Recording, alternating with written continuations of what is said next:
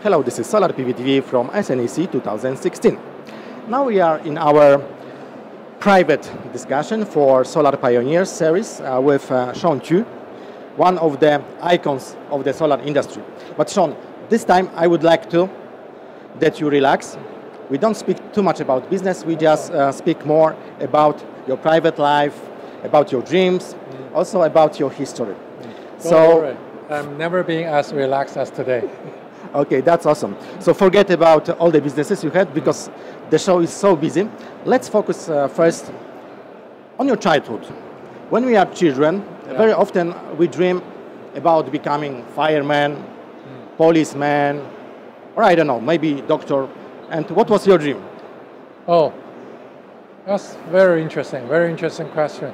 I have to bring my memory back, like 40 years ago, right?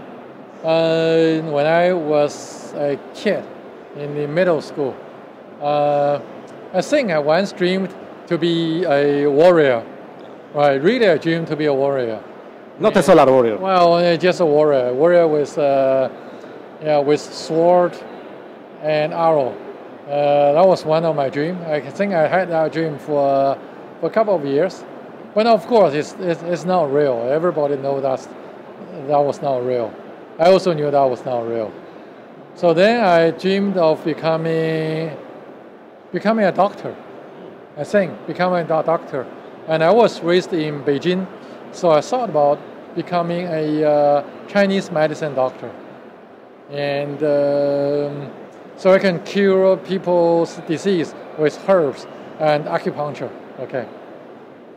And then I also dreamed of becoming a historian, because I like history, I like poem, and I'm always fascinated at the history of what happened in history.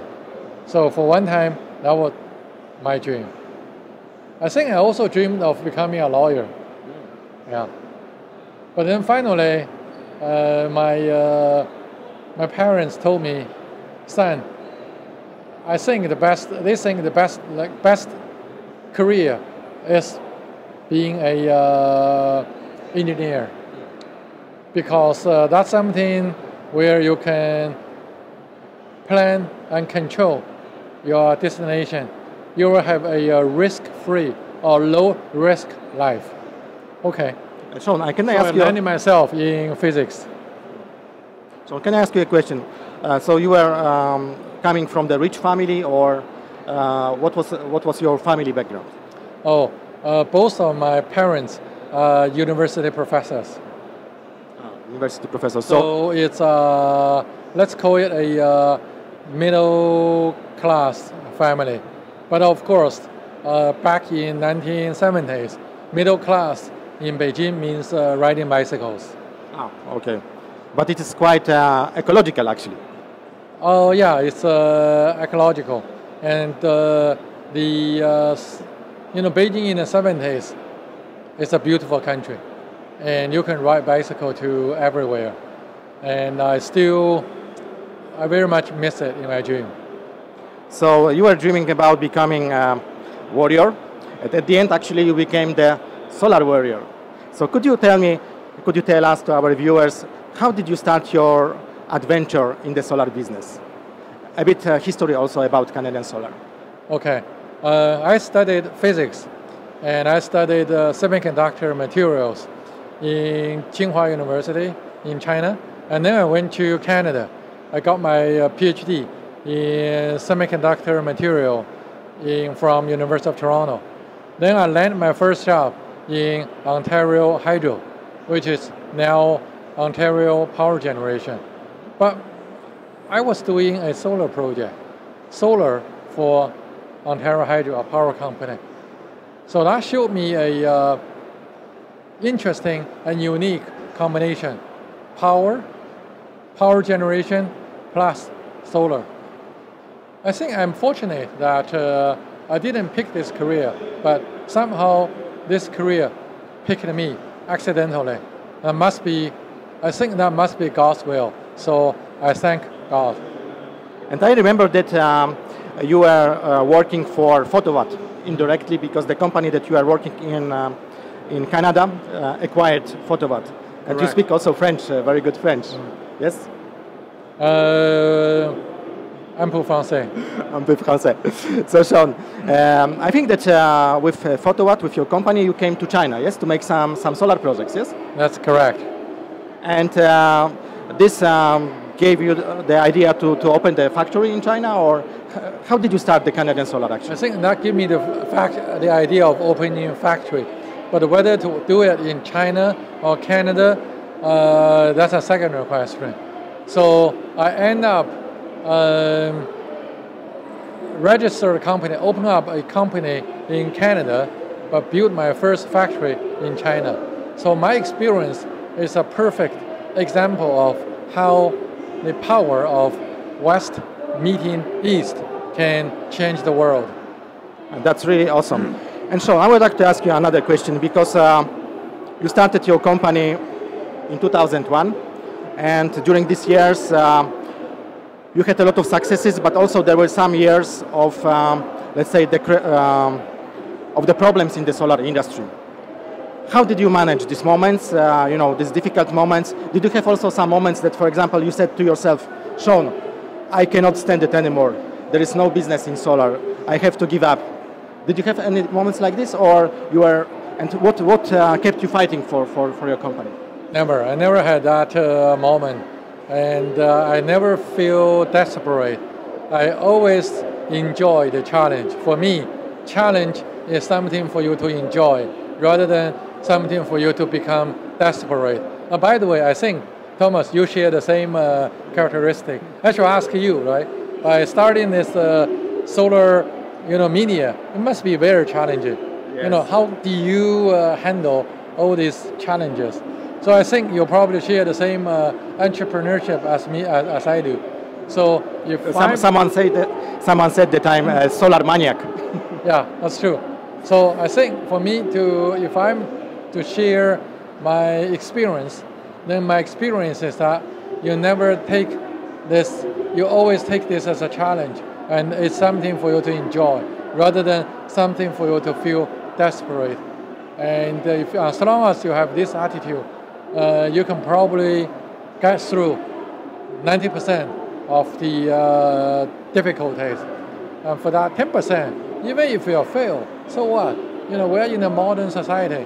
Usually, in most of the society, you have a social security net. It will catch you somewhere, right? And you will be able to regroup and restart. Okay, Shawn, I have another question, because you must be very busy.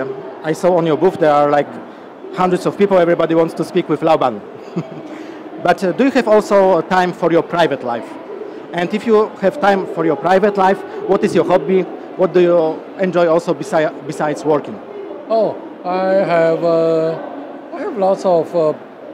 I have private time, and I enjoy traveling. I enjoy vacations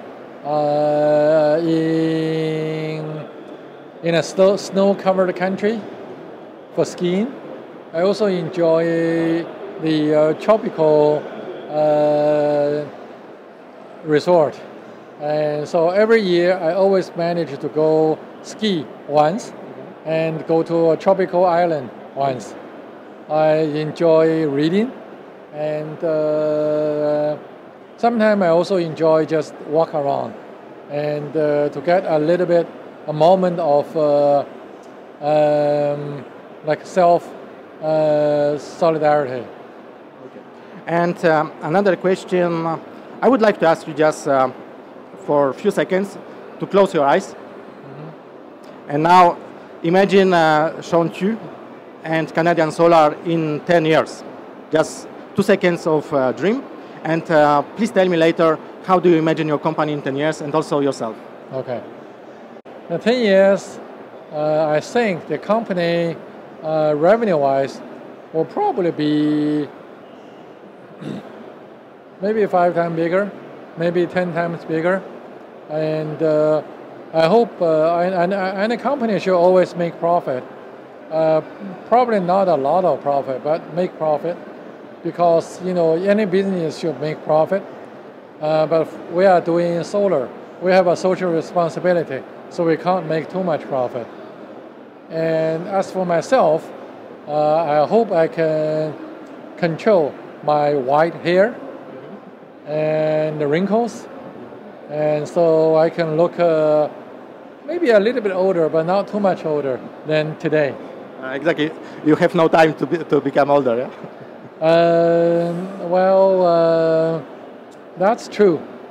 So I should always keep myself busy until the last minute. So the olderness will never be able to catch me. Okay, but you know, the problem is I wanted to speak only private things, but as we are visionary, and you are one of the first guys in solar, strong guys in solar who went into the downstream. So I would like to ask you, do you imagine also that Canadian Solar will be like, you know, clean tech company with Canadian Solar electrical vehicles, with Canadian Solar smart houses? Do you imagine your company like this, or you just would like to, you know, is it a strategical question, or you can share with us as well? I don't know. On one hand, I know that you should have a dream, and sky is the limit for your dream. On the other hand, I also want to be focused, and I'm a focused person. So it's going to be a balance of dream and dream, imagination, focus, and reality. So we will see how this balance, you know, where this balance will lead us to. And another question is about the clean disruption. Because you remember the solar from the beginning, actually, when it was very small. Now it's growing. But a lot of people, like, for example, Tony Siba say that solar and clean energies will disrupt other energies. So we cannot think about solar actually in a rational way. Yes, because if someone is disrupting, then it's growing exponentially. Do you also share this opinion? I myself is not a disruptive person. I'm a very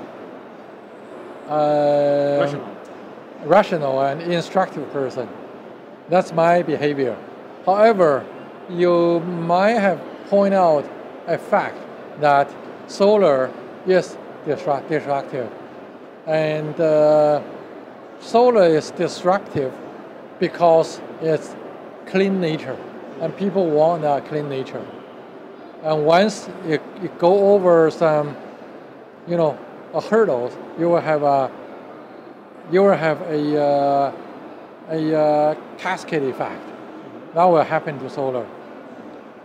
And also the efficiency improvement and the cost reduction of solar can also be dramatic. So also I don't want to disrupt other people's life, but the matter of fact is that solar is probably a disruptive energy source, but that's a destructive for good. Yes, exactly. So we arrive to the future. So my last question, because normally it's me who is wishing something to someone, to my speakers, but I would like to ask you, what would you ask me to wish you for the future? Oh, why don't you tell me your wish? No, because, you know, as I said at the beginning, this is like a private and a bit different interview. So I would like you, because, you know, in this case we can also discover what are your dreams, yes? Okay. I like to make friends. I like to see all my friends grow and have prosperity. So I would like you to wish Canadian company to have a sustainable growth in the foreseeable future, 5 years, 10 years, 15 years, and to be able to host this interview and to be able to talk with you every year, and 3-4 times every year. Yes, and maybe also to enjoy some private time, yeah? That's correct. That's correct. So, okay, but I wish you also something else besides the fact that you said about the business. So I wish you also that you have time for enjoying the life, and also for visiting other countries, and that your family is growing in the clean, better world. Also thanks to the guys, the Solar Pioneers like you. Thank you so much, Shawn. Okay. It was a pleasure speaking to you, and we will follow you during next session as well. Okay.